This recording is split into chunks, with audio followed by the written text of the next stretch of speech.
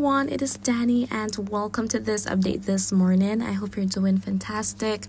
Now we are going to be talking about the current frontal system, but another which models have been pretty consistent about, and we're even hinting at potential development of a low pressure area.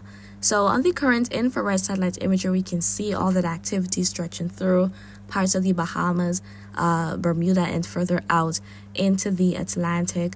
Meanwhile, for the Caribbean, much isn't really going on right now, but the intertropical convergence zone is a little bit active. We're seeing all that convection in parts of the Atlantic and over into the Pacific as well, including Colombia. We can see that thunderstorm activity moving through. So those white dots are indicative of lightning strikes.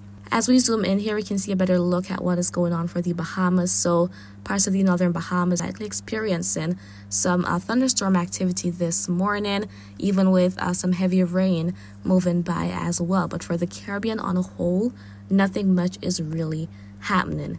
But let's look at the rainfall forecast for today. So this is what Euro is showing. We can see all that rainfall accumulation expected throughout the end of the day for the Bahamas. So there could be some additional periods of some heavy downpours here and there, but the southern Bahamas and Turks and Caicos Islands will likely be on the drier side. Of course, some showers are possible, but in terms of a lot of substantial rain, that's not really expected.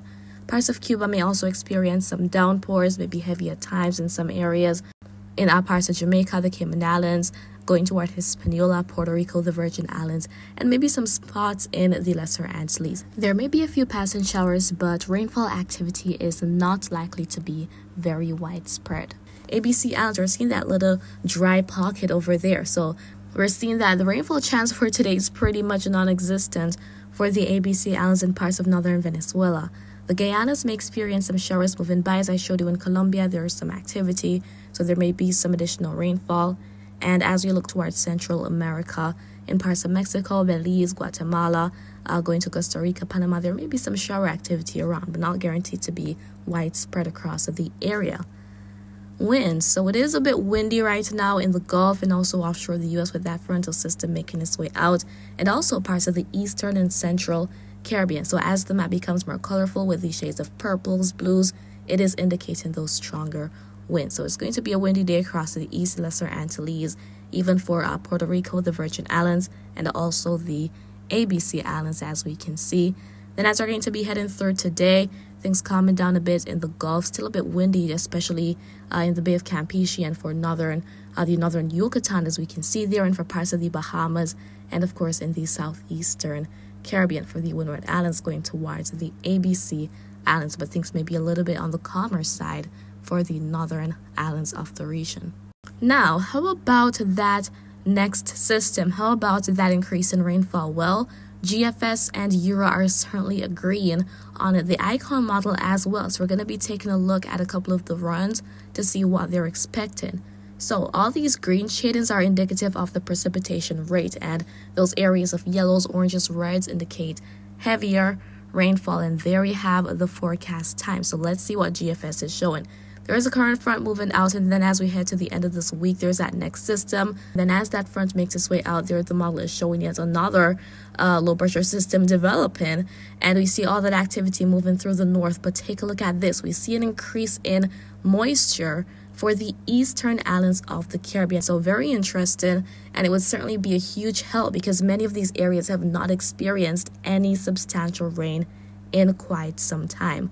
But that front is expected to move through. It's likely to bring increased rainfall activity as we head into early next week across parts of the northern Caribbean. And then we can see that area of increased moisture loitering around in the east.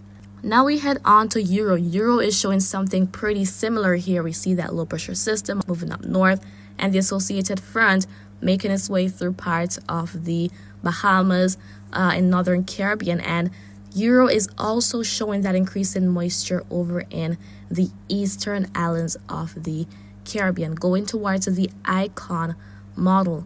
We're seeing yet a similar story. All this rainfall activity moving through parts of the northern Caribbean, Cuba, the Cayman Islands, Jamaica, Hispaniola, Puerto Rico, the Virgin Islands, even towards the northern Lesser Antilles, the Leeward Islands over there as well. Now, icon does not go as far out compared to the GFS and the Euro models, but we can see that for the most part, these three models are in agreement. And before yesterday, Euro was actually showing a chance of seeing development with that low pressure system. So sometimes when these systems are offshore the US, they can actually manage to gain some tropical characteristics and not fully become a tropical cyclone, but they can become subtropical cyclones. And this area right here is certainly not uncommon to see as an area of pre-season development. So many systems, they may form from these frontal systems making their way out. This is what the Euro ensemble map looked like yesterday, and the more of these different strokes or members we see, the higher the chance of actually seeing something within the area. So there were a couple of members, not a great density of them, but they were hinting at development, but the chance has since decreased. The amount of members have since decreased. So I definitely think that preseason development is possible this year. I would say likely as well, especially as we head into April and May.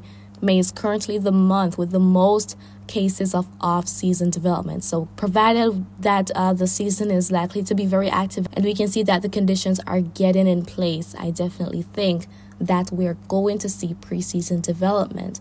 And this is a look at the GFS simulated infrared satellite imagery showing all the convection. This is as we head to Monday, Tuesday, and go into the middle of next week. We see all that increase in activity loitering around parts of the Eastern Caribbean.